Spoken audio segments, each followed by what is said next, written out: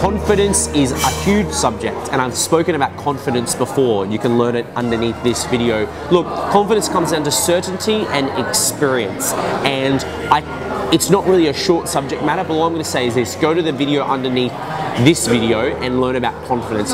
We all need confidence. Self-confidence is very important, and I think it's the strongest thing to have in your life. If you believe in yourself and your abilities, you can do anything, really, and that's why I think most people, I wouldn't say fail, but don't get to do the things they want to do because they don't believe in themselves, and you need to believe in yourself, and that's really important. So underneath this video for more information.